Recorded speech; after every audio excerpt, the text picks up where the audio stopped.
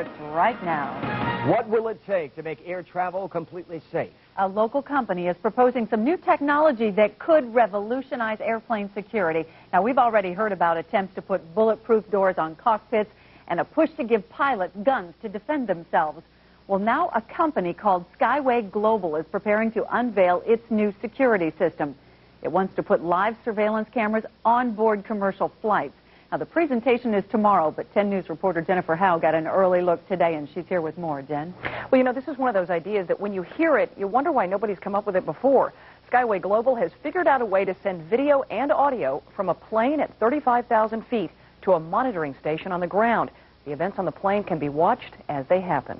Watch 30 different aircraft simultaneously at the same Security time. expert Michael Paris is installing new technology that will give the airlines a real-time look inside every one of their planes. Cameras on board commercial aircraft will beam pictures and sound from the plane to computers on the ground.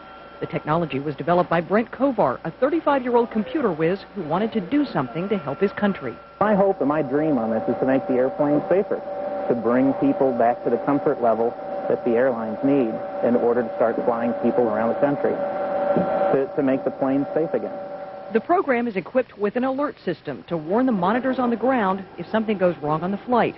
If the plane deviates from course, if the pilot can't be reached, if a strange noise is heard, the system will sound a warning.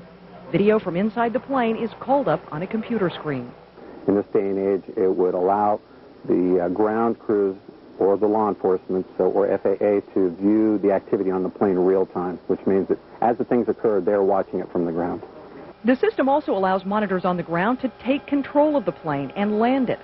The owner of Skyway Global hopes it will become a deterrent to future hijackings. They're not going to do it. It doesn't accomplish their goal. A plane is not a guided missile at that time. So why even try? The FAA will have to approve the security system before it can be installed. Skyway Global says it hopes to hear something from the agency in the next couple weeks.